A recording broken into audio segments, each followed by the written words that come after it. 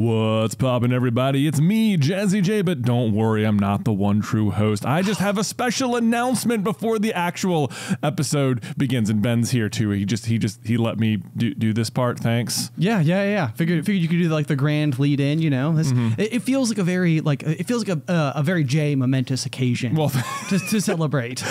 Well, thanks so much. Although I think both of us are celebrating here because what we are announcing is that we are going on tour. We are indeed. Yes, with our other podcast, Through the Griffin Door. We're calling it Through the Griffin Door. If you're unfamiliar with the podcast, it is a chapter-by-chapter, read-through book club style podcast of the entire Harry Potter series. And we are doing a little mini East Coast tour later this year in June. We're starting in Boston, then going to New York City, Philadelphia, and ending in Washington, D.C. Yeah, it's going to be so much fun. We're going to be doing like live recordings of the episode. So if you're like there in person, you'll get to hear it for the very first time before it goes out into the airwaves. It's going to be a lot of fun. There's also going to be like a Q&A and trivia, and there's like an opportunity for like a meet and greet ticket as well, if that's something you might be interested in. Tickets are on sale now. Yes, unless you're listening at like 6 in the morning when this just came out. But otherwise, if it's past 10, they're on sale now. Be sure to go and check them out. It's going to be so much fun. Yeah, there should be links in the show notes right now. So we hope to see you there. And now on with the real one true host. Ha-ha! Yay.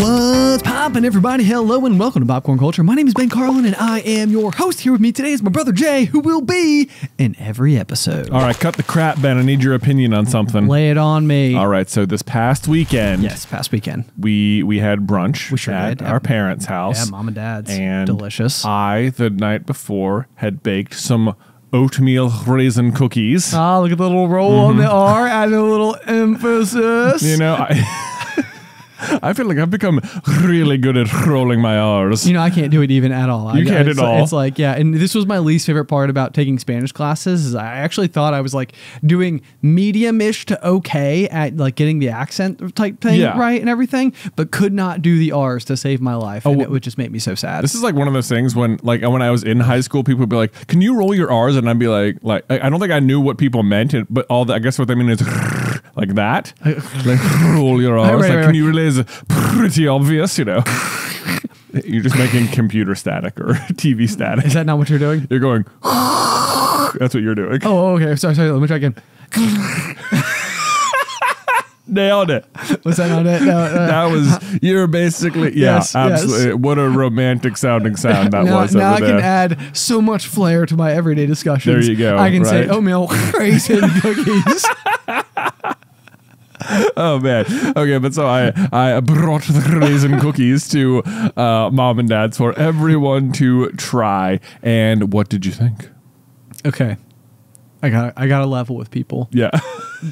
And I didn't think that this would happen. I really didn't, you know. But you showed up. You had oatmeal raisin cookies. Yeah. They looked delicious, as they always do. Yeah. I mean, to the credit of the oatmeal raisin cookie, they always look great. Yeah, that's no one's complaint. Nobody's issue. I mean, in really, because I think there must be something about the raisin itself that so closely resembles the far superior chocolate chip once melted. Yeah. They looked amazing. I picked one up and I was like, I have to do it. I have to consume it. You know, solidarity. Right, for the content. Yeah. For that and because you're my dear brother and you've eaten many of my own baked goods. Yeah, I've suffered through them. You have indeed. And so I was like, okay, I'm doing it. Here we go. And I mean, it's like one of those things where, like, have you seen the movie Elemental? Like when Wade is like eating the the charred the charred nuts, and he's like, oh, right, yes. One of the funniest scenes of the whole movie. So I'm going through that whole experience. I chomped down. It was actually really good. Yes. It was really good. Amazing. I will absolutely credit you with having made what I can honestly say was the best oatmeal raisin cookie I've ever eaten. Well, that is wow. Thank you so much. Thank you so much. You're welcome. I will say that when I'm not sure that they should be called oatmeal raisin cookies, but not like butter raisin cookies. Was it mostly butter? I remember, like, I was looking at the recipe and I go to get a stick of, I was like, I need butter. Okay, got a stick out. And I'm like, how much does it need? And it's like, however many. And I look at the side and I'm like, wait, is this only half? And I checked the math like 4 times and I'm like, I didn't put 2 whole sticks of butter in here. So I did. Well, if it makes you feel any better at all, my chocolate chip cookie recipe also calls for 2 whole sticks of butter. Perhaps I don't make enough cookies to understand what is an appropriate amount of butter. But anyway, yeah, I was making them the night before. Beth had gone to like a bachelorette party of sorts or some I don't know. She had like so many social engagements last weekend. My wife's very popular. Oh, and yeah, I know. I've witnessed it. You're familiar. You know her. Yeah. Very bubbly person. She was off doing something, so I'm sitting there watching the kids, and I'm like, oh my gosh, I have a great dad-kids activity. Let's make cookies. Yeah. You know, I thought this was going to be a huge hit. We're making them, and they're like, what are you making? Like, what are you making? I was like, we're making oatmeal raisin cookies. And Luke, word for word, goes, why would you tell me that? That a boy, Luke. Goes, I just hate raisins. I'm like, what? You don't want to help me make the cookies? Like, just no. Like, why would you even tell me it's happening? Right. Like, as if I could care at all. And then I'm like, Nate, do you guys want to help me make the oatmeal raisin cookies? They're just like, they're all appalled that I'm making them. Yeah, like, yeah. I was like, come on now, you're only 4. You don't know yet. It's an instinctual reaction. That is what I learned, is that it is an instinctual reaction to oatmeal raisin cookies. If before I thought it was a learned thing, false. This is just people's natural reaction. Yeah. It is an acquired taste. It takes only one tasting, I think, to acquire it. No, here's the thing. I think I thought about this a lot after our big conversation, the great raisin debate of 24. Right. And I think the real source of this probably goes back to the delivery of the raisins in the first place. Yeah. Which I feel like when you're a kid and you're going to like summer camps or like elementary school or like whatever, it seems like there were occasions where treats were meant to be had, where like the adults in charge decided that like, hey, you know what? Instead of candy, we'll give them raisins. It's nature's basically candy. Fruit. Yeah, and it's like practically good for you. I think that's exactly it. I think the problem is that raisins were delivered in such a way where it was kind of like, it was like, wait, no, hold on, wait, what? Wait, you thought that giving us a treat included raisins, right? That this is a viable substitute for candy. And then fast forward in life more, you join the Boy Scouts or what have you, and you're on your first backpacking outing, and they're like, hey guys, we brought Gorp, and you're like, what's Gorp? And it's like, well, it's trail mix, but we call it Gorp because that's fun. It's fun. And it's like, okay, sure, what's in the trail mix? And it's like, oh well, you're gonna love it. There's like peanuts and M&Ms and raisins, and it's like, wait a second, what was that one? It's like, hold on, are you putting in like a smaller percentage of M&Ms overall to try to like offset the inclusion of the raisin in the trail mix? And I'm like, that is the case. That's why they're doing it. You think? Yeah, right. So I think that there's a world where raisins kind of have this like overall branding problem. You know, it's like they're like too frequently like being like snuck in. You know, it's like they're trying to like make like raisins fun. Yeah. You know, it's like stop. Just like, what if we put them in cookies? We'll just like make it fun. Yes. Yeah. Yes. This is what I mean. It's like okay, cookies are already not healthy. Let's not try to like offset. Let's not try to like be like, hey, okay, we'll use raisins instead of chocolate. That'll make it better, right? It's like, no, you're already eating a cookie. You may as well just eat the cookie. You may as well just eat the cookie. Know, it's yeah, like, you're right. Raisins do have a branding problem. Enter Jay. We're gonna save the raisins. You know what though? On the complete opposite end of this I think is why Raisin Bran is so successful, because they're not masquerading as health food. It's bran. I mean, they're not masquerading as like we're better than we are. It's raisins and bran. Well, that's exactly it. Yeah. So I feel like this is a prime example, because bran by itself, one awful name for any food that you're supposed to eat. You know what? This is what. See, you're right, because like you have raisin cookie, it's like raisin is the worst word. Yeah, right. But you go Raisin Bran, it's like raisins sound amazing. It's because the only thing I'm less likely to eat than raisins is bran cereal. Right. Like if it was like, this is a box of only bran flakes, it would be like, what? Yeah. Why would anybody even make such food? They sell it. It exists. Okay, well, they shouldn't, but I do think that this is exactly why Raisin Bran does in fact work, because they allowed it to be the star of its show instead of trying to incorporate it into a show in which it has no business. Well, I mean, you say it appears to have no business. It appears to have no business. On reception, but of course then once you take the delicious buttery cinnamony bite of an oatmeal raisin cookie, you're transported into a soft warm hug of deluxe fashion. I even ate and enjoyed the cookie, and as you were describing this right now, it's making my insides literally physically revolt.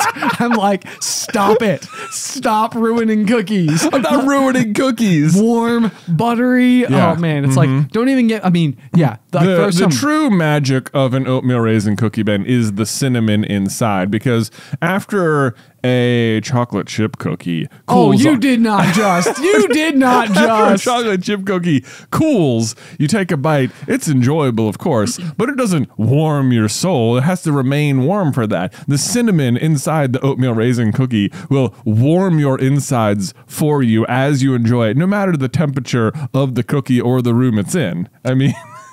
Are you trolling me? I'm not trolling you. What are you doing? I can't. I feel like you're baiting me. I feel as though I feel like you have like a carrot on the end of a stick and you're getting ready to try to get me to jump off a cliff with it or something. Dude, we made a video some time ago about the scene in Frozen where Kristoff and Anna fall into the snow and like are fine because it's like powder snow. Yeah, it's like I think Anna goes up to the edge and she's like, it's 100-foot drop, and then Kristoff is like, it's 200, and I'm like, Kristoff, I know you know the wilderness, but like, how well? You gonna eyeball that? You gonna eyeball exactly 200? There's no texture down there to give you any. Yeah, exactly. It's just white fluffy snow. Just white fluff, man. Yeah. Anyway, but continue. Anyway, he also then says that like it's like however many feet of fresh powder, courtesy of one Elsa. Yeah, Ice Queen. Not Fresh Powder Queen. Yeah, not fresh. Yeah, Ice Queen, right. Making it snow, making it sleet, more right. Like freezing rain. Yeah, okay. Yeah. Kind of slippery, black ice kind of situation. Yeah. Not like snowman snow. Mm-hmm. Yeah, apparently it is. Yeah. But anyway, they fall and they are fine when they hit the bottom because the snow is fluffy enough to catch them. And like we made a video where apparently, to a certain extent, this is true. Like there is enough like fresh powder snow, you can fall from tremendous height, and it will catch you to some extent. Yeah. I think the really extremely famous example that we use is that there was a World War II pilot that basically had an engine failure or was destroyed while in flight and had to evacuate the plane and didn't have a parachute. Yeah, and so was basically just in a state of free fall. Yeah, and upon landing in this fresh snow, actually survived the fall. Yeah, but so we were just, I was just looking through my messages on Instagram and someone had sent me a video of this guy who is skiing and like he can't quite tell that there's like a big drop off like cliff type thing approaching. Yeah. And he gets near the edge and is like, oh no, and like tries to brake, but like his skis like just slip and go over the edge and he's like wearing a GoPro and he is straight up falling. Yeah. Like, I mean, it is like, oh no. And then like he hits the ground and gets up and he's just like, I mean, he says thank you to the camera, like, oh my, like I have been given a second chance at life, but like he survives the fall like completely okay. It's unbelievable. Like, it was like I was like, I was watching like, oh my gosh, I'm about to watch someone die. No, I can't. Yeah, I can't. Yeah, no, that's horrible. But yeah, I mean, thank goodness. Yeah, that is all right. Oh yes, absolutely. Yeah. Anyway, that just reminded me of that. Endlessly mind blowing. Yeah. Yeah. So it turns out, well, don't test it, but yeah, soft landings available. Yeah, soft landings available, and if your friends make oatmeal raisin cookies, just go and enjoy them. No one's gonna judge you for it. I might judge him a little bit. I mean, it's like I think that like I can have walked away from your cookie experience and been pleasantly surprised. Yeah. However, I still, I mean, even if I knew, like, I mean, there is something baked into my brain, pun absolutely intended, that like there is something like it is some version of like an atrocity and Atrocity. and this is I don't know what it is. I don't know what it is. It's like I might even know. Like no, I like Jay's cookies. Like his oatmeal raisin cookies are in fact not just edible but in fact enjoyable. And yet I still feel like if you're like, yeah, I'm gonna bring my famous oatmeal raisins, I'd be like, no, don't do it. Come on. It's like I'm gonna have to like work up the gumption this is honestly like when you introduce people to the glorious art that is cliff jumping, as long as we're merging these examples in such fine form. It's kind of like, you find yourself overlooking the edge of like a rock ledge to jump out into the nice receptive water below. Right, yes. From what is otherwise nice soft water. Nice soft water. Nice soft, like a hug, I think some might describe it. No, I'm just kidding. But it's the type of thing where it's like, I've seen people go, I've seen themselves work up the courage and do it each time. And each time they're kind of like, Ben, I told you I would do it once. I did it one time. We jumped. We're done. We're getting back in the boat. Let's go and do other activities now. And I feel like this is exactly like eating the raisin cookie. It's not that I think that like something catastrophic will happen.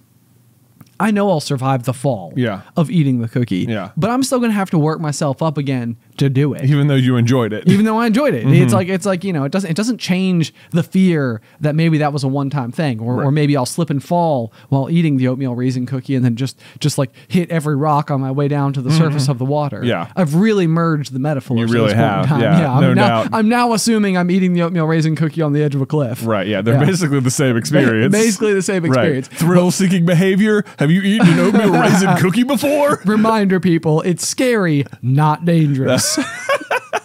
Unless, of course, you're allergic to oatmeals, raisin, flour, butter, any of those types of things. Any of those sorts of things. Proceed with caution. Right. I did eventually convince Nate and Luke to try some. Yeah. And they did both actually enjoy them quite a bit. Were they dismayed? They were not. No, they enjoyed it. It was good. Although while I was making it, I had the batter ready and which is, it's all the brown sugar and the cinnamon and the like all the good stuff you want in there. I didn't even put a raisin in there. I was like, Luke, you got to try this batter. It is insane. It's so good. I mean, he's just like, he looks at me like I am crazy. I feel like I'm bonding with Luke right now. Yeah, okay, great. Yeah, I'm going to give him a high five next time I see him. I mean, it's basically just like sugar batter, like it's, of course. Yeah, I mean, cookies are good for a reason. I know. I was eating it. I was like, this is so good, and I give it to him. He's just like, he pulls out like one tiny oat off the spoon, like puts it in his mouth. He goes, I hate it. I was like, there's no way. You're just trolling me right now, bro. You didn't even taste it. Yeah. It's okay. Anyway, you've been trolling me this whole time. But that's okay. Nate liked it. Luke eventually ate one, also liked it. So, I will say that I was very impressed with your baking skills. I thought you did a very amazing job. And I was also glad that even though I have such strong opinions about this particularly weak thing, I was like excited that the conversation itself spurred you to go and engage in some baking related behaviors. Because it seems like this is like one of those things where I feel like baking is probably a prime example of something that's like people might believe it's like what's the word I'm looking for? More challenging or something. But then it's like once you get in there, it's like, oh man, now we're just rocking and rolling. Now we're just having a good time. Like, well, it's been the power to bake is in all of us. Yeah, it's been on my mind to do it since we've had our discussion. And like I've wanted to make. There's many a time I want to make cookies, but like I felt like particularly for oatmeal raisin, like I really, really had to like seize the moment when the opportunity arose. Carpe diem. Yeah, because it was one of those things where like if even I almost had to do it by surprise, like if I had like suggested making these cookies to Beth, like, hey, I'm going to make these. Like, I don't think she would have been down for it up front because one, she also would be like, why are you making oatmeal raisin cookies? It's like, we have chocolate chips. Yeah, I know. We have, which actually we didn't. Oh, but, all right. Well, that's but weird. Whatever. But like, and then also it would be like, don't make like delicious baked treats in the house. That's just going to tempt me. You're not even going to be here all day. I'm going to have to walk past them 20 times and eventually break down and eat them. And, it's not, not great for good eating habits. Sure. So I was like, you know what? One, she would not want me to make them. And two, she would want me to make a different kind of cookie. And so I'm just going to have to make them while So you're not here. You had to sneak I bake. know. I had to have a sneak bake. This is like such an unusual kind of story to tell, where it's like, okay, so I had to wait until my wife, she was out at a bachelorette party. So, Yeah. like that's the baseline. And people are like, okay, what did you do? It's like, well, I needed for her to be out of the house in order to engage in this particularly risky behavior. Exactly. And everybody's like, okay, what did you do? Well, let me tell you, everyone at the house, I did meet resistance. Yeah, people were not as on board. There was some convincing that was necessary, some preliminary tasting that happened that didn't go well. Yeah. People just it's not what you would expect. It's like, I made cookies. Yeah. What? Oatmeal raisin. Oh, yeah. And then people are like, I thought you were engaging in some type of other behaviors, but Yeah, no. no. But no, just the next worst thing. There it was. Beth ate them as well and also enjoyed them. I know, So I know. overall, I would say they were a success, and I'm glad I made them, and I'll probably make them again at some point. Yeah. All right. Yeah. All right. But I also like just making regular chocolate chip cookies too. Thank goodness. Yeah. Thank goodness for that. Okay. Okay. Good to know. Good to know. Good Yeah. to be on the lookout. But I swear, the one thing you must promise me you will not do is bring a plate that has mixed in oatmeal raisin and chocolate chip cookies on side of the same plate. Oh. like where it is on. You don't know. It's like a minefield in there, man. Who knows? Don't do this to me. Don't. Anyway, so at some point in time, people are going to be like, they're going to have to rename the podcast because all they do at this point in time is basically dunk on snickerdoodle and oatmeal raisin cookies. Snickerdoodles suck, Ben. I'm going to make some. If you can save snickerdoodles, good for you. There we go. You know what? You were talking earlier about having like a repulsive reaction to something. I can feel my insides like, no, don't get sucked into this again, Jay. No, you've given snickerdoodles so many chances. The people in the comments are like, snickerdoodles are amazing. Don't kid yourself. They're the worst. Yeah, there's no acceptable reason for snickerdoodles to not include nuts and chocolate and caramel. I know. You know? I know. Oh, snickerdoodles came first. Doesn't matter. They've been superseded. Yeah. No, that's like you gotta keep up with the times. Keep up with the times, Snickerdoodle. It's like Blockbuster came before Netflix, but that doesn't make Blockbuster better. I know. You know exactly, what I mean? You know right? what I mean? Yeah. I know what you mean. I get it. Yeah. Exactly. So Rebrand yourself. there. Yeah. Transition.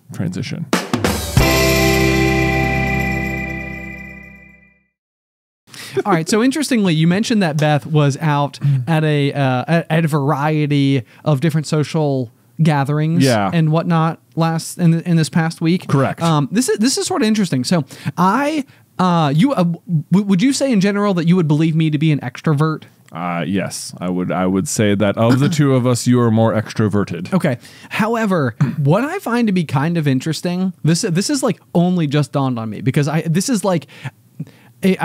never properly ever given this a thought. I'm there is no doubt. I mean, if you've listened to the show for this long, or if you've just spent 13 minutes with me at all, you'll be aware of the fact that I'm an anxious person. Well, that's true. Yeah. It's basically like the key part of my DNA. Oh, I don't know if that's true. Yeah, it's pretty woven in there.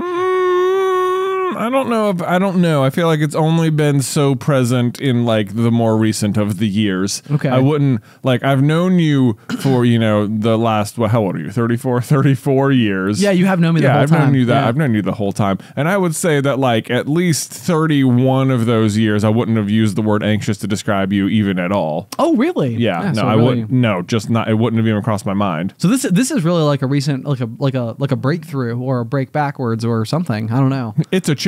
It's a change. Something happened. Something. Or maybe you've always been this way. You've just gotten worse at hiding it. Or that's really what I'm learning in therapy. It's like, Ben, it's okay to let people know that you're anxious about things. Yeah. Just talk about it all Just the time. talk about it. No problem. Permission received. No, but what's funny is that for the most part, whenever people have talked to me before, because I'm pretty open about it, so people have sort of been open in return. One of the things that people often say is that they have social anxiety, this idea of going to gatherings, like a party, and such like that. Yeah, the sort of concern about being in those types of equations. And because I would normally even sort of identify as or even just be able to observe my own behaviors being that of someone who is extroverted, I've always kind of been like, no, like I know that I'm a highly anxious person. I have like concerns about like, you know, things happening in like ways that would like make my life out of my control or something like that. But I don't know that I'm specifically like anxious in social settings. And then like I started thinking about it over the weekend and I was like, man, I don't know if I totally think that is true. Oh, like, yeah? I was like, I think that there's a chance that like maybe just like a little bit. Like I don't think it's nearly as like severe as like other things that like I've dealt with. But I was like, maybe I do have some amount of this thing going on, like, or partially like what makes me like hesitant to like go and do even like board game nights. I'm like, maybe that's like a small portion of like what's happening to me. Like it's less the game and more the social. Well, maybe it's entering into a social environment where there is also like skills, and I think like not knowing where my own skills might rank, relative to the people that are also in that situation. I think that's something like I actually do have like some qualms with. Like, like historically, like, you know, we've been like cyclists or climbers or runners, you know, like we've done like, you know, like our various activities, and I love going with like my core group. Yeah. And I love going to like locations that like I know well.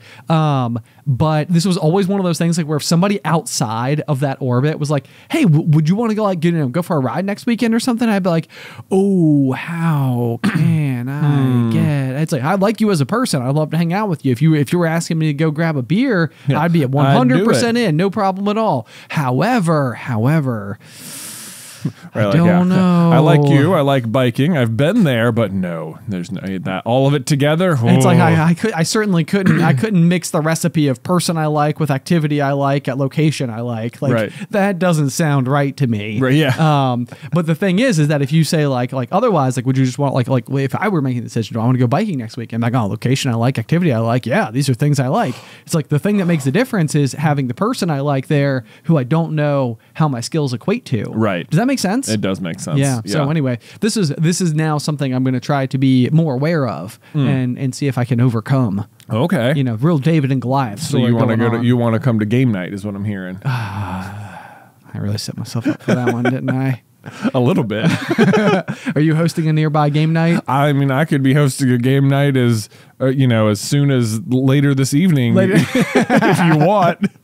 like 3 hours from now. Right? Did that work for you? You know, you want to come over at like 8. The kids are probably down. You can bring Addie. Whatever, it's fine. This is once again even in my head. I'm like, oh, are we playing Halo? You know, it's like okay because that's person I like, game I like, location I know. Yeah. You know, it's like okay that like I'm ticking some boxes here. You know, I mean, like I've got Halo at the house for sure. I know we've been talking about it. We sure have. How has your Halo resurgence been going? Oh man, great question, Ben. I would say tremendously. Tremendously. Yes, okay, good to know. I brought the Xbox home the other day. We have like the Master Chief Collection. Yeah. And I fired it up, and I was like, I logged in, and it has Halos 1 through 5 plus the prequel game in there. Okay. And like I was like, where to begin? I just decided, boom, right from the beginning, Halo 1. Let's do it.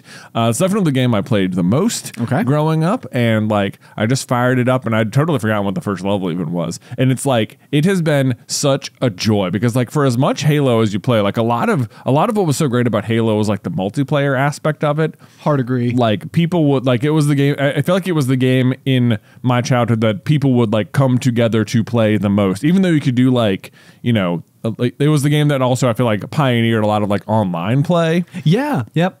I would agree with that as well too. But like for Halo 1, you really, if you wanted to play with other people, you could like hook up the Xboxes and have like a LAN party, or even just having 4 people in a room was like more than enough to have a total party. Yes. It was a total blast. So played a lot of that, but I do remember going through the campaign quite a bit as well. And that's mostly what I'm doing now. I'm not really trying to do multiplayer. I just want to play through, just relive it all naturally. But refine those skills. Yeah. But what's so fun about it is like rediscover. It's like for all the things that like I experienced so much, like I have like such a good memory of all the time. Yeah. And it's like there are like if you showed me anything from Halo, I could probably tell you like what it was or what it did or what it was called or whatever.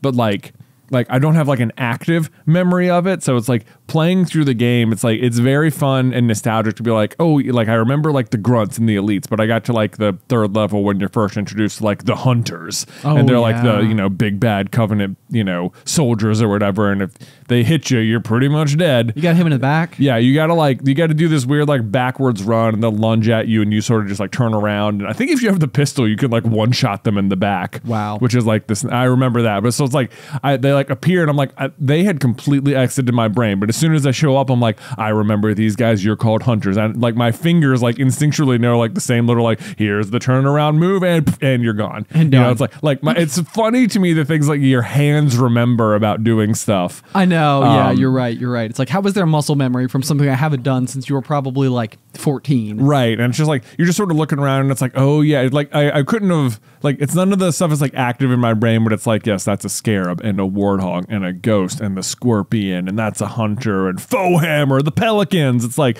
these are all like, they're all like words I just like it feels like, oh yeah, they're all like deep inside of me, and they're all just still there. Oh, and it's that's like so very good. fun That's to so just good. like remember it all. And it's like, oh yeah, let's go get them. And then, you know, I don't know, the music is so good. Like, I can't believe how much it hypes me up while I'm playing the game.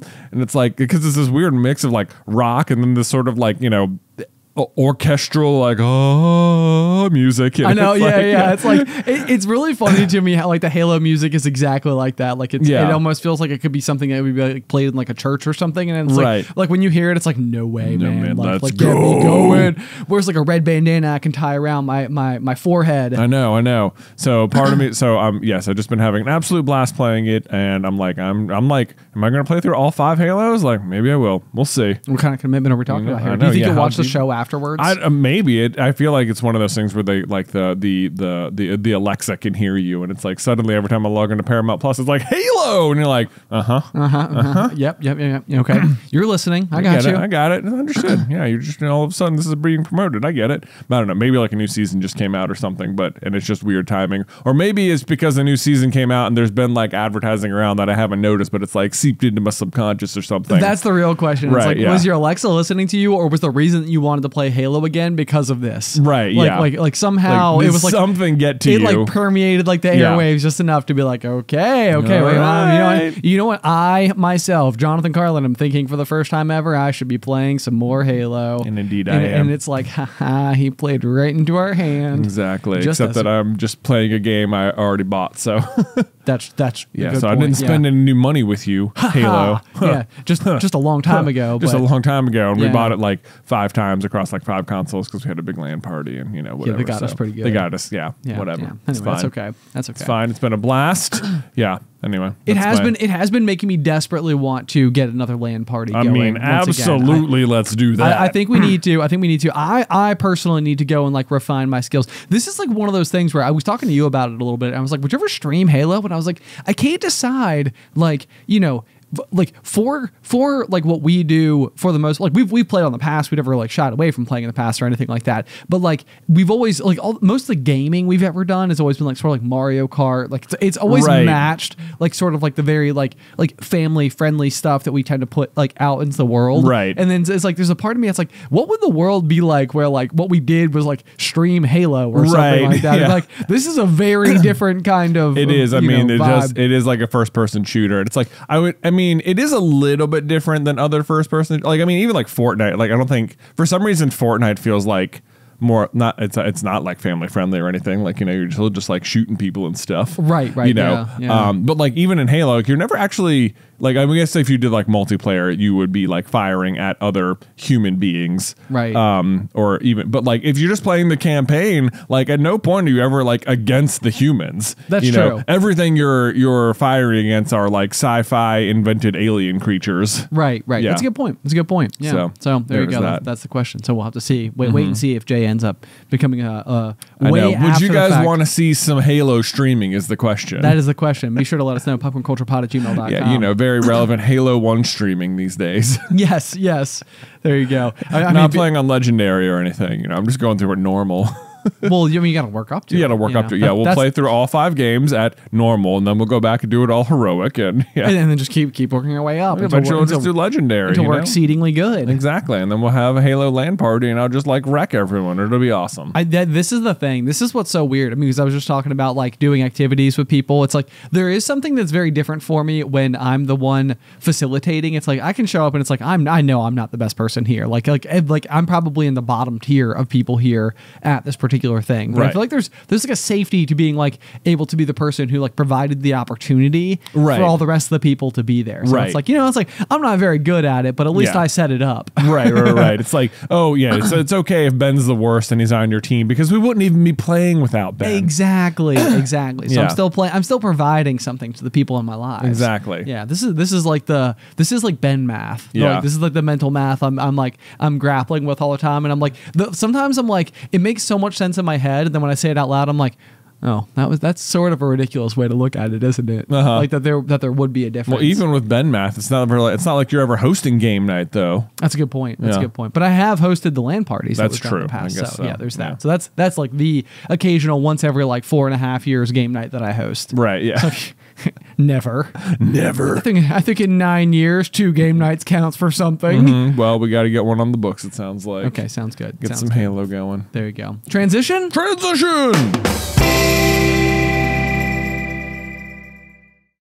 Okay, so we had a cool thing happen this week. We did have a cool thing happen. Well, and you know what? I think we had a cool thing happen this week. I mean, I think it's pretty cool. I know, but like, have you and I both not been entirely sure whether or not it's been cool? There has been some like maybe confusion about like what it meant or whatever. Yes, and I think more it was like I didn't quite know like until we were there, and then it was like, oh, actually, this is pretty cool. Yes. Once experiencing it, it was very cool. But it was, and people are going to be like, okay, can you tell us what the thing was? But yeah, so about a year ago, we had someone reach out to us from the like Virginia state government. His name's Brian. Mm-hmm. What's up, Brian? Shout out to Brian. And he said that he would like to submit us for what is called a commending resolution from the Virginia House of Delegates, which is correct. Yeah. Yes. Okay. Yes. I said all the right words. Yes. In the right order and everything. Yeah. So it's like one of those things where you're like, well, it sounds neat. Yeah. Like that sounds good. Like, okay. But I think our original point of contact may have been like last year in like April or May. So it had been quite some time since this idea had first been presented to me. Yeah. Or to us. And I was kind of like, yeah, that sounds good. Yep. Oh, yes, we're in. How do we do this from here? Like, what happens next? And so, I guess there was some stuff happening behind the scenes over the course of the past year or whatever. And then so earlier inside of this year, I got like an email being like, hey, like we're pretty much like doing the thing. Like, you've been approved. You have been approved. And so like even then it's kind of like one of these things where it's like, okay, so basically, as far as I know, the state of Virginia is going to be recognizing us for like our YouTube and sort of like fundraising related efforts. Yeah. With what is called, this commending resolution. Right.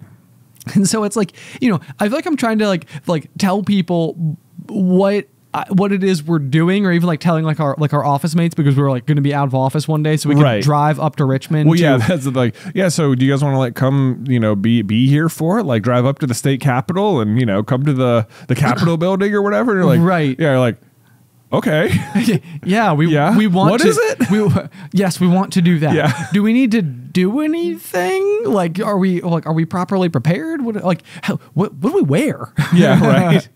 So it was just a really kind of like cool and overall very interesting process, because so yesterday morning we got up at like 6 a.m. Our time. We left for the like 3-hour drive up to Richmond to get there by like 9 or so. Like we go and like we meet our people who had like submitted us for this thing, and they sort of like take us up, and like you're in this like the capital of the state of Virginia, and you're in like the gallery looking down on like all of the delegates who then like are doing their proceedings and sort of like signing things into Bill Law, and stuff like that. And you're like, well, this is pretty wild. Like, this is very official. Because that's the other verbiage that they had used at some point in time. It's like, would you guys like to come to like witness it be signed, to watch the bill be signed? Signing, yeah. And we're like, wait, like a what? bill? I know. I think what was getting in our own way all day was like our own level of imposter syndrome. It definitely I think was. That was sort of yes. it. It was like, this can't be that big of a deal because there's no way that we would be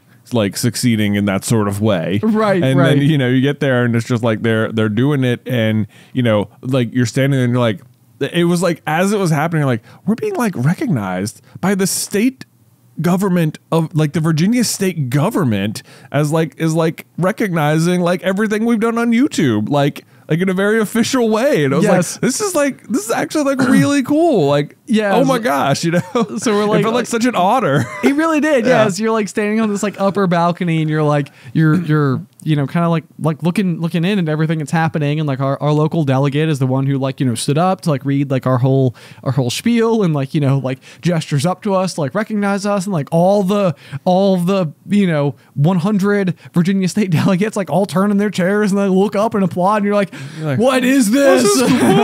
Yeah. But no, it was just a really kind of surreal and cool experience and but yeah, the imposter syndrome was just definitely overflowing the whole day. It was right. Like, and I think I just kept thinking something was just going to happen and it was just going to be like, oh, sorry guys, turns out we can't actually do it. And it's going to be like, no problem. Yeah, like I didn't even know if I wanted to anyway. I was still kind of confused what it was, but thank you for considering us, Right. Like, yeah. Yeah. But no, so it was really cool though. It was definitely like also just like a very interesting glimpse into sort of like local politics. Yeah, a little bit more like state level government proceedings and stuff. Yeah, exactly. It's like, this is something where it's like whenever there's like elections and stuff like that, like all the like really big races, it's like you can't not pay attention to them. They're like in front of you no matter where you look. Yeah. And there's always like lots of like a lot of times like the conversations attached to every single election are sort of on like battleground points that everybody feels extremely strongly on. Yeah, it's like you get on Twitter and there's nothing but just people yelling about everything, and it's like it is like it feels very overwhelming and like anxious, like angst inducing. Yes, exactly. And there's also like that sort of like general belief or sense towards like politicians and sort of like that whole realm and world and lobbyists and all the things that go on and stuff. But like it was strange just to actually be there in the room with it, where like it's odd to describe I mean, of course, like we were there for the very beginning for like what was happening was like recognitions similar to our own. Yeah. But to me, like my read on the room was I was like, this is like a very warm atmosphere. I mean, it did feel that way. Just like, they had all the people from one party sitting on one side and all the people from the other party on the other side, but it was like everyone was just chumming it up everywhere. Yeah. It was like every little thing they voted on that while we were there, it was like 100-0 yes. Yeah. And it was like, I think when you like watch the news, like your belief is that at all times, like all politics is just a like brutal bare knuckle fight. No one gives up a vote for anything. Nothing ever gets passed ever because favors and under the table dealings and backdoor like this is what it feels like. It's how it's presented, that everything is like cutthroat and ruthless, and they're like that's the stuff you'll see in the news, but like 95% is like everyone agreed on it and we pass all sorts of stuff all the time, and it's like everyone just like reads and it's like, yeah, this makes sense, so let's definitely do it. And, right. So it's definitely it was very like I think it inspired some hope. I think it's easy to have like a rather negative sensation and stuff, but so anyway, I mean it was just neat to be there. It was neat to be in the room. I feel like it sort of like changed my own perspective a little bit to like this like corner of something that like I don't even know if like mentally I had like written off in some capacity as like I don't really know how to approach it. I don't really know how to get involved with it. I don't really know like what to think about it, because it all just feels like such complicated soup. Yes. You know, Soup. like, yeah. And like, which by the way, is a phrase I feel like I've found myself like reaching for more and more often. Yeah. But what I mean is just largely that it's like, there's a lot of ingredients and they don't always go together necessarily. And what you end up with is this like slurried concoction. Right. Yeah. AKA soup. AKA soup. Well, soup typically does go together. Well, it typically does, Yeah. but that's the thing is that I would have said that most of these things would be soup that I didn't want any part of, like oatmeal raisin soup. You see what I did there? I see what you did there. Yeah. Full circle. Yeah, right. Hilarious. Thanks. I think when people say something is like soup, they're saying it's like it would be impossible to to separate the items again. Yeah, no, in a way, and it's all intertangled in an almost a way in which it is impossible to untangle the strings from each other. Right, yeah. So I think that's a good way to put it too, because I think a lot of times, like some of the issues that I find myself struggling with, like for the most part, like this is something like where it's hard because it probably ends up being almost a good analogy for politics themselves, where it's like, I think a lot of times I will be trying to solve a problem and you are unfortunately at the mercy of hearing me talk about it, usually pretty relentlessly, because it's almost all my brain can like work on is trying to like trace the pathways back and forth and upside down and under and in and out. And like, how do we, so in order to solve that thing, we need to talk to this person, which we need this person to cooperate in order for that to be even okayed in the first place. And then if we're going to want that to happen, we're going to need like these 7 other people to completely change their opinions in the first place. And that's how we're going to have to get through the whole mess. So it's like, I think for the most part in my life, I am like I actually think I like problem solving. Like I think that it's something that like I do a lot of, and most problems are not hard to solve. But then I think me myself gets caught on like 6 problems that I absolutely can't solve that basically become like the obsession of my life. I see. And I remember, so I don't know if this is helpful or not, but I do remember like a situation like this in my past, back when I worked at the concert venue. Hey, look at you go. For the bingo board there. Wow, well done. Wherein I was... we had Jerry Seinfeld coming to the building. I've heard of him. Yeah, you've heard of him? Yeah, you know of him? Yeah. So he was going to perform. He's in the B movie? He's in the B movie. Yeah, that's what he's most known for. Okay, that's what I would have said. Yeah. We had Seinfeld coming to the building, and it was a theater show, so I was the one like in charge of doing the marketing for that one. And I was like going back and forth with the promoter, and we were trying to decide what ads we wanted to place for radio and TV and print and billboards and all that stuff. Yeah. And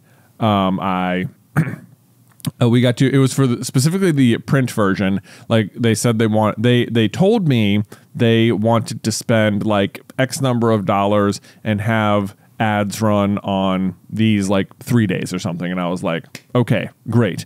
And I went and talked to my person at the Roanoke Times, and they were like, oh, I actually have a deal running right now. Would you be interested in that? And I was like, I don't know. It seems like pretty good. Maybe. Let me go check with the promoter. And I sent it back to the promoter, and I was like, okay, I talked to the Roanoke Times person. They said, we can actually do this and get this many ads. And they said, perfect. And I was like, great. So I just ran it exactly the way it was. And then month later, the ads are supposed to run. Right. And like they're, I get an email from the promoter saying like, why shouldn't there be an ad in the Sunday paper? And I was like, oh, but no, because remember I sent you this deal and we were doing that. And they were like, I said I want an ad in the Sunday paper. And I was like, right, but I sent you this and you said perfect.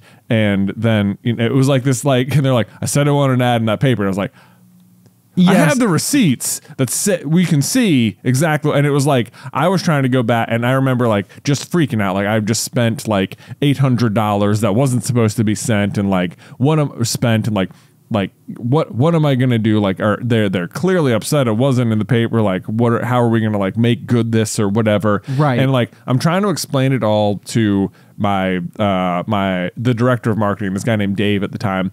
And I was just like, so what happened was this happened. And then like, they thought I meant this and I thought they said that. And I talked to Eugene and Eugene told me this. And like, and it was like this like convoluted like spaghetti mess. And he was like, just none of that matters. Like, like just whatever. Just like, stop. None of that matters. Just tell them we'll just buy another ad with our own money and apologize for the rest of it. And it's just like, no, but they're wrong. And he's like, doesn't matter. Just do this. And I like went back and I was like, oh my God, it absolutely matters, Right. It matters to me. I'm like, oh, it matters to me. And I like, so then I'm like, okay, well, what if it was like, we have some fun set aside for stuff like this. What if we just buy you an ad next Sunday? And they were like, that sounds perfect. Thank you so much for clearing this up. And I was like, man, that worked so well. And it was just like, the thing was, it was like, Dave was right. Like, none of the rest of it mattered. None of the convoluted mess that had brought me to the situation, no matter how much sense it made and how much like ups and downs and like, no matter how justified it actually was, like it actually didn't matter. All that mattered was like, there was like one single line to the solution to the problem. And I did that and it worked. And it was like such a like amazing lesson moving forward, I thought for me, where it was just like, there are so many times where it just seems like if anytime, and I've been able to recognize it a lot where people will, like I'll be listening to someone say like this whole myriad of reasons and rationales and like misunderstandings that led them to a certain things. And it's just like, I can like recognize that it's like all that stuff is just like it's all just like a tangled mess that is getting in your way of seeing the truth, which is just like move past it. Or whatever. Yeah. Like the big question, because I used to always think about like headphone wires. It's like headphone wires before like the time of the earbud where you were more at risk of losing them entirely. Was like if you gently set a set of like headphones on your desk, when you returned, it would appear as though somebody was attempting to make like a rubber band ball out of them, right? Yeah, by making as many knots separately as humanly possible. Right. And you'd be like, how on earth did they get this tangled up? There's only 1 foot of like strands here for where the buds are even not connected to each other. Yes. Yeah. And I do think you're right, because I think what you're trying to say is almost like it's almost like I mean, this is a bad example, but maybe possibly also like a way to demonstrate it is that like in your mind you think that the headphones won't work again unless you methodically go through and like untangle everything. But if you plug the headphone jack into your old iPhone or iPod and then you put the earbuds into your ear, music will still come out of it. Right. Like it's like all the tangles aside, it's like there's probably like a quick slash way where it's like, okay, let's take away all the minutia out of the equation. It's like, and just get down to like the absolute, like what is important to them, what are we capable of doing, solve that. Right. We don't need to resolve like the he said, she said. Exactly. It's like, you don't need to necessarily go back and like pick apart. And it's like this belief that you can't move forward unless you resolve the 1,000 little strings that got you to the point you're at. Like it feels like it'll be impossible, but it's like that's just not true. Like, you know what, like it doesn't matter how many weird roads and what maze we went through to get to this point. Like we don't need to argue about the way we got here, because where we want to go is there, and there's just one road there and we can just take it. Right. Yeah. So I don't know, I feel like it was like a weird thing that happened, and it's like I look back and it's like I used to think about it. It was like I literally had such like receipts, on the situation. It was like I sent them a thing and they said perfect, and it was like I'm right. I know I'm right because I have it. It's right here. Like there it is, and it's like that didn't matter. Right. That didn't matter. It's like that, it didn't. And it's like it didn't matter because that wasn't actually what was important. Right. Right. No, and it's interesting because I think that like I had a similar like formative experience that I may have told on the pod before, but I'm going to do it again anyway. Which is I had an instance where once upon a time I was in Dallas, Texas, doing this big aquarium show, and the crew that I was working with was like known for having some of just like the most jaw-dropping and incredible like exhibits that like anybody would do at this type of thing. Yeah. And this is like, the creme de la creme of people in this particular field. So, right. But this booth that I was working for and working with would like win the blue ribbon for like the most impressive display. Right. And these guys were, they were machines like none other. Mm-hmm. Like they all knew their stuff inside out. They were like every single one of the crew could be like a carpenter on their own, or like a machinist or something. Like they all know the ins and outs of like so many different things, all of the different tools, the complete biology and chemistry of like the aquarium systems that we're doing. And I was basically there to like do grunt work. Yeah. And the guy that I was working with was at like the very top of the food chain, and he is the one who had like brought me out because we were doing some other projects together, and he needed me to like basically start learning so I could like have some of these skills when he needed to call on me. And so the thing that happened was like we got there and we had this like 500-gallon display that we're getting ready to set up in a remote location, which a 500-gallon display is ridiculously hard to install like when you're like at a permanent location. Yeah, at a permanent location, not something that's going to be set up for like 5.5 days. Right. And the thing that we needed, because they were able to build these really incredible aquariums that were on wheels so that they could put them on the back of a trailer, and then basically like on these like super heavy duty casters, they would like roll them into the event center from like, the loading dock or whatever. Right. Where we would then bring them to the resting location and essentially like try to drop them into place so that they would, be wherever. And what we needed was just this like 30-inch wide piece of 2x4. Yeah. And like the guy that was there was like, Ben, go find me a 30-inch piece of wood. And it's like we're in an event center that's like a mile long. Right. It's like the building is a mile long. It is huge to try to get anywhere. And I don't have a car, I don't have any money, I don't have any way of getting anywhere. Like it's not like I can just like run to Lowe's and like have them cut me a board or something and come back. And like it's, I think it was like one of those situations where it's like I could have explained to the guy who asked me to do this all the complicated things that I was going to have to do like in order to get it, and instead I just looked at him and was like, all right. And it was like, okay, gotta find wood. And so then it just becomes like a game. It's like somewhere inside of this building there is wood. Absolutely. That's an absolute truth of any large venue for sure. It's like they've had enough things in and out, like there's spare wood about. yes And then it's just a matter of like coming back with it, and he didn't want to know how I did it, what all I had to go through to do it. Like it's like one of these things where it's like I know you went on a journey, like and maybe this is like part of like experience in the world and stuff like that. It's like at some point in time I also had to go find wood, right. And at some point in time I did, and I came back with it.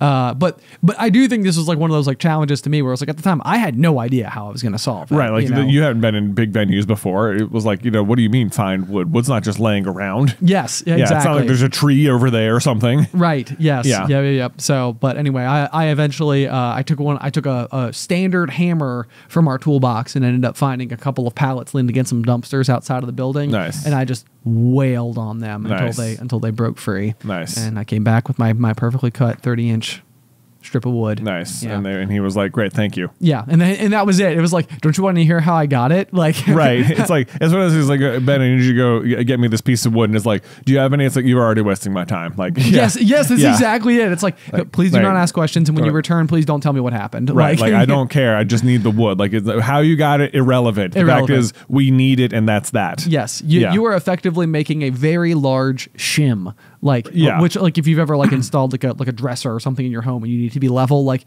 we needed one of those, but for an aquarium that was going to weigh, how much is 500 times 8 pounds per gallon? Like 4,000. Yeah, 4,000 pounds. So we needed a shim for a 4,000 pound thing. Okay. That's not counting the glass or the cabinetry. Right. So probably like 5,280 pounds. That's how many feet are in a mile. Wow. Which is how big the building was. Got it. Full circle. Woo! Nailed it. Thanks. Very good. Very good. Well, I'm glad you found some wood. Thanks, man. Thanks. Yeah, it was quite the journey. But I think I feel like it's like your thing, but it's in reverse because it's like all of the other bits. It's sort of like you got like point A to point B, and there's distance that exists in between those two things. And when it really comes down to it, it's like it's almost the most important thing in the world to just ignore the distance in between points A and point B. When it comes to these specific things, like this is like where the journey is not the destination. The destination is the destination. Exactly. Yeah. This is that is what a great, that is so it. It's like so like in life and whenever you're doing so many things, like the journey ends up being the destination. And it's like sometimes like at work, like the destination is just the destination.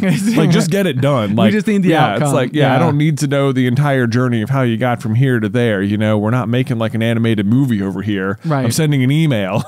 Yeah.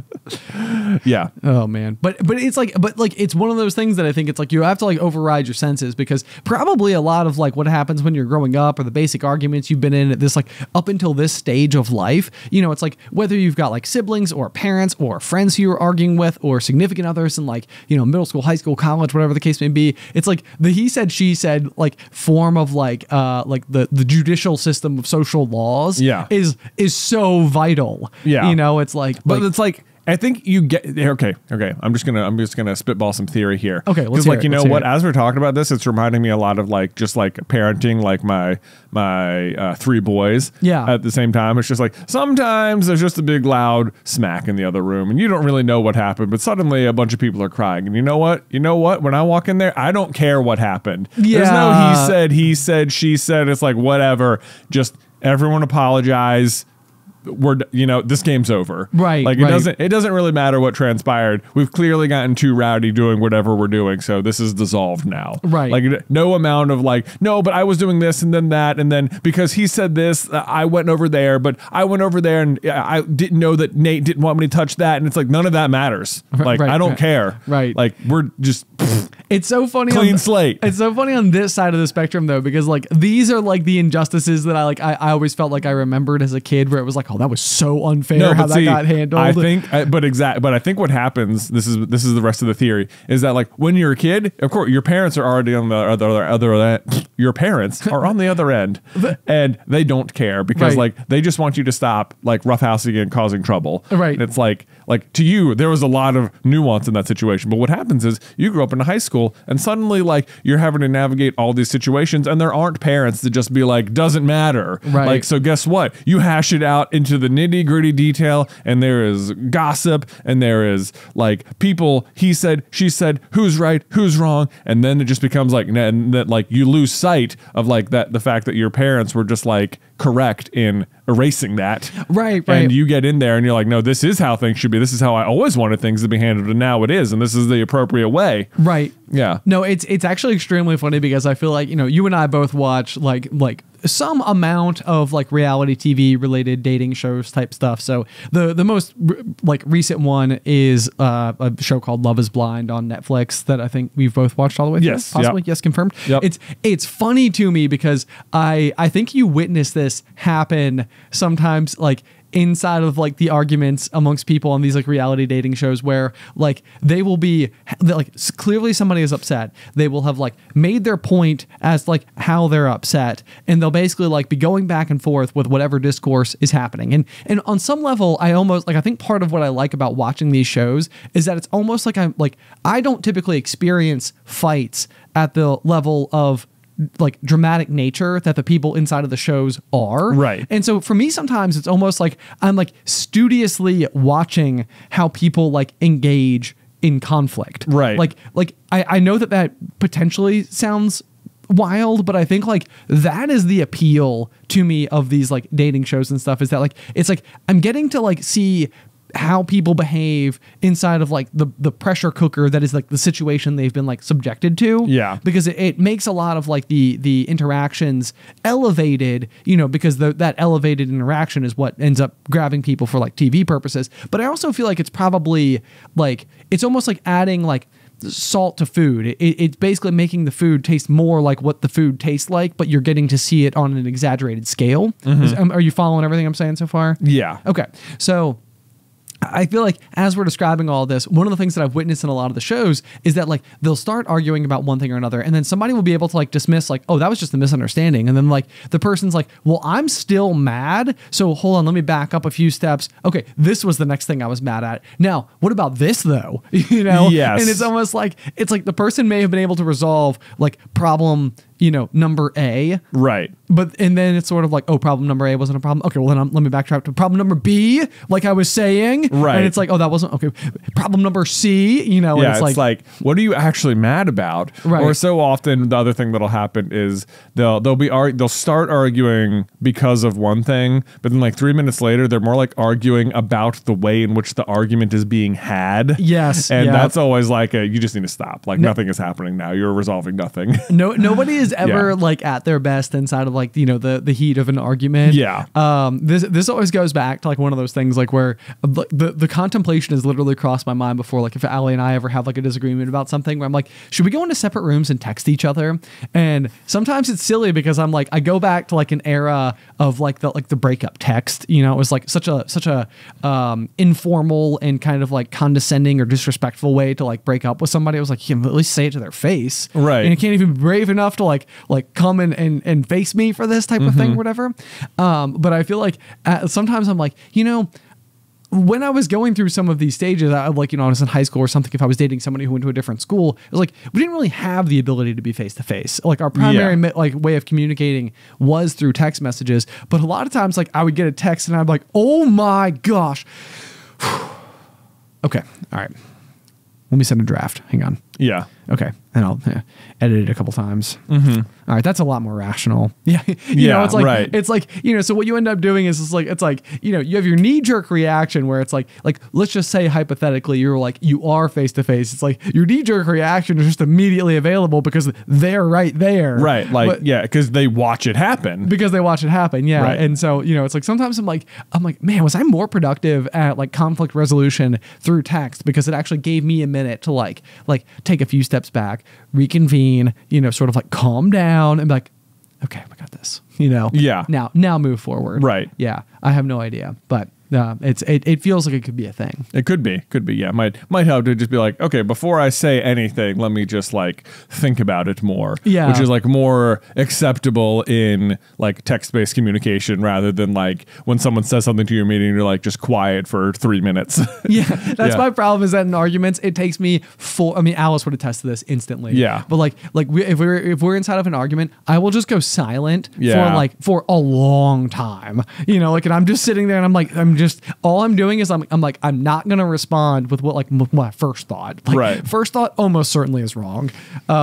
So let me sit and wait. And so it ends up being like the most hilarious thing to probably like, we would be terrible for reality TV because it's mostly just us sitting there in absolute silence for like long stretches of time. Right. I mean, they could just edit you to look like you were responding off the cuff, you know? They probably would. So here's my question though. So with your event promoter though, this is the type of thing like where we live in the age of emails. Yeah. Where like you had the time to be like, what you said perfect. Right. You know, like, right. So it's like, imagine this is like 1970 instead of like 2014 or something. Right. And it's sort of like you guys are meeting at like, you know, a restaurant to be like, hey, what up? Sunday paper. Didn't see it. You know? Yeah. It's like, yeah, because you told me. It's like, no, I didn't. It's like, you said perfect. Right, exactly. Like, it's those were your words. Right. Yeah. So more spaced out communication. Is there a world where that's better? I don't know. I mean, even in my situation, even when I could prove it, it didn't matter to them. No, of course not. Yeah. Yeah, that's the thing. And like sometimes it just doesn't matter. Right. You know, but either which way, I mean, it was like you even had the ability, like I was talking about like putting like my drafts in my phone or whatever for my response. Yeah. Like this was like you literally went to like a whole other person to be like, hey, what do I do? This is ridiculous, right? It's like not ridiculous. Just this. Here you go. I've solved. Right. Give them what they want. Right. It's like, okay. Oh, all right. Felt like maybe we should have served some justice. And that I should have been due some apologies. Right. And some, you know, like, it was just like, yeah, that's not how it's going to work. Right. So the question is, because this could take me back to like that Zygarnik effect I've talked a lot about lately, like where you get like closure to the situation. Did you ever feel like after the fact, because this would be an interesting one, like, did you ever have like any fuel that you didn't get to burn off by not saying or getting justice for that perfect email? You know, and I'm saying perfect like in air quotes because that's what the guy said. He confirmed this is perfect. Right. This solution you've sent me. Like, did you ever feel like the door didn't get closed on that, or did you feel like once someone else had intervened and provided this mechanism to solve the problem that you were like, okay, let's solve the problem, but I'm still mad? No, I was completely good. You were completely good. Yeah. Yeah. So you were just able to like, okay, good. Yep. There we go. Right. Yes. If they're good, then I'm good. Right. Basically. Yeah. Bygones be bygones. Right. Like I'd rather move forward than continue to deal with it or something, you know? Right. Okay. That sounds good. Yeah. Then then we'll go again hypothetically. So now there's a gathering of the troops. Yeah. You're at like a local, like Jerry Seinfeld from the Bee Movie has come into town. He's done his performance where most likely I assume he's dressed like a bee. Yeah, probably. Doing bee impersonations. Mostly bee puns, yeah. Like how to harvest honey type situations. Yeah. So it's just Jerry Seinfeld in a bee suit. Yeah. So afterwards, all the people who have been involved with the situation, you're at like a bar where there's like small plates and beverages and the whatnot. You and Senor Perfect are you like, what up, man? How are ya? So glad we were able to solve that Sunday paper thing. Yes, that's how it would be. Oh, okay, good. Yep. That's awesome. Mm-hmm.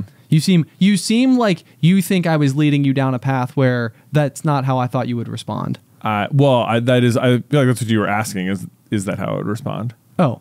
Okay, yeah. So you would just be good though. I would just be good. Okay, good. Yeah, good. I mean, frequently there were promoters where they would just like annoy you with their requests and stuff, but then you meet them in person and be like, "What's up? We've done so many shows together. Haha, we're such good friends." And it was like I would see them as like more like friendly.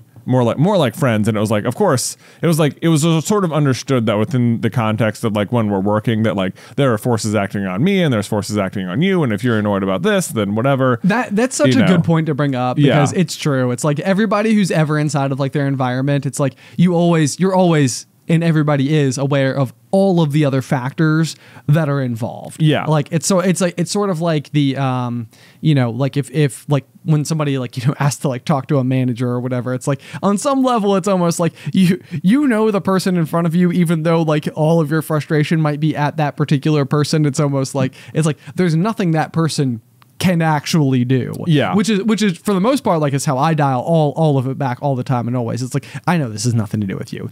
Like, you are not permitted to do whatever it is that I was asking of this situation or something. So it's like, I will not hold that against you because I know if you could help me, you probably would help me. Because I would say, yeah, on the flip side, there were certain promoters where I would just be like, they would be the worst and they would be very like petty, he said, she said, like they would not cut through it, and it would be like, and then it was the worst. It was like, I don't want to work here anymore because it's like stressing me out at all times kind of things. Yeah, that can be very exhausting. So there were situations, and so I don't know, that also I think it's the same.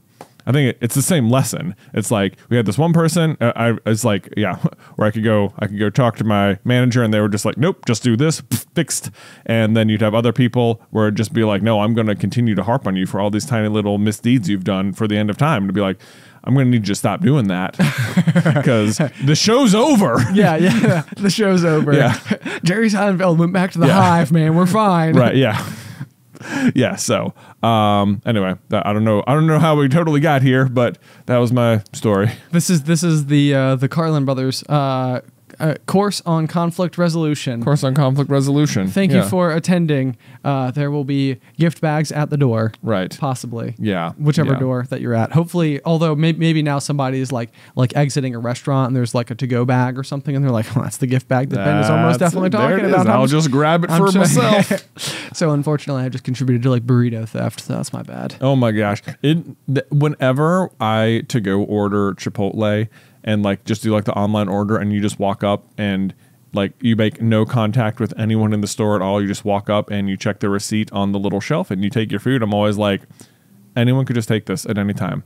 It's like, if you really wanted to, you could just walk into any Chipotle ever, walk up, grab a bag, leave. Mystery burrito. You're welcome. Mystery burrito. No one would stop you. No one. I always feel like I'm stealing. And I'm like, even though I already paid for the food and I'm this is mine. Right. It has my name on it. Has my name on it. If you were to check me, I'm always like, okay, someone that like my opinion, like even though I paid for it and I ordered it and it has my name on it, I'm like, everyone watching thinks I'm stealing. Like, I could prove that I'm not, but guaranteed they all think I am. Yeah. They think I am. Go on worst case. Yeah. The thing that I find to be hilarious about this is the frequency at which I do it. And then like, I'll like pick up my bag and I will wait for someone to come over and I'll be like, I just want to let you know I was just picking up my bag or whatever. And they're like, yeah, okay. And I'm like, it was right of me to tell you that I was doing that, right? Like, instead of just walking out the door. They're like, we have a line. It reminds me of back in the day. I feel like somebody at some point in time pointed out to me the prospect of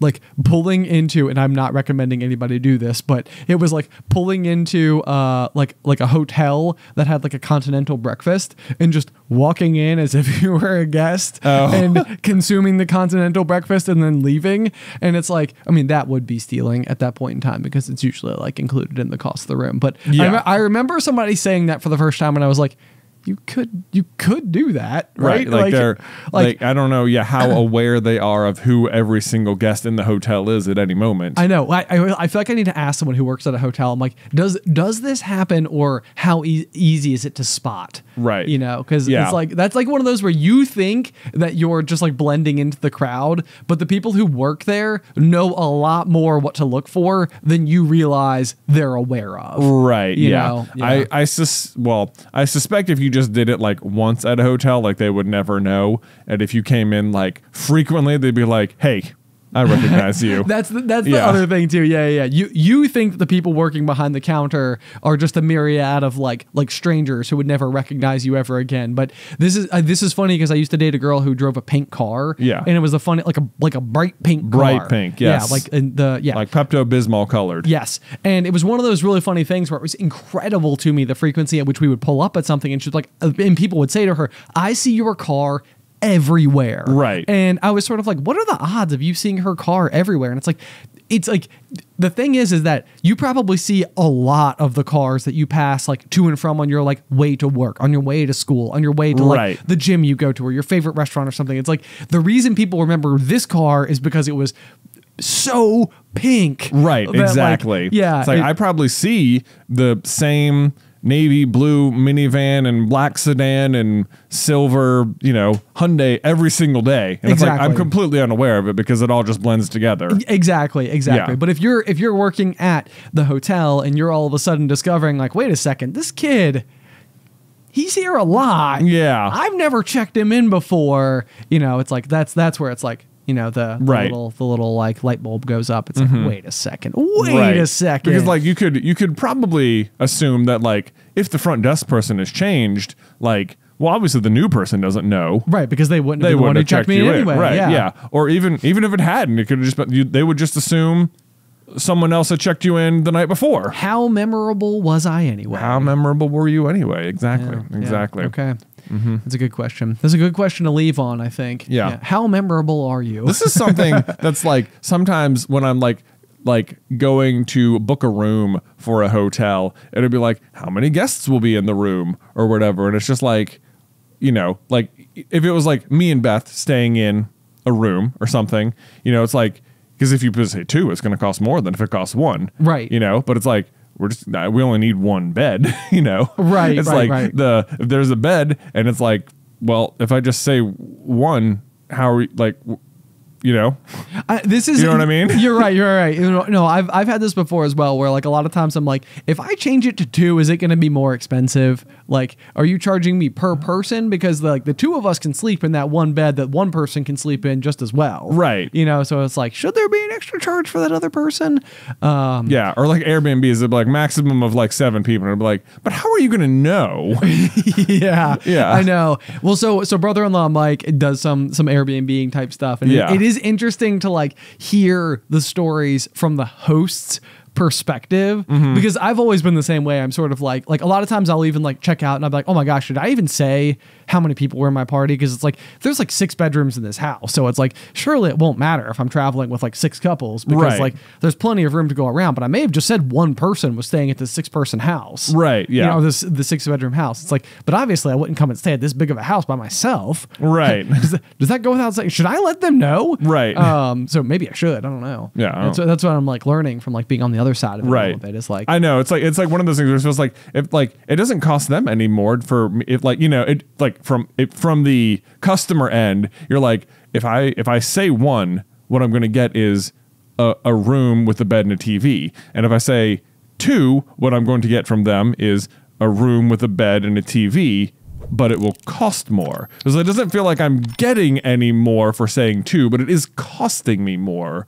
So like it feels like you're being taken advantage of in some way, but it's like but then I'm sure on there and they're like, yeah, but that's twice as many showers and twice as many people who ate the food at the continental breakfast. That's a good point too. It's like there probably are considerations on their end. Right. And I imagine you're still coming out short on your end.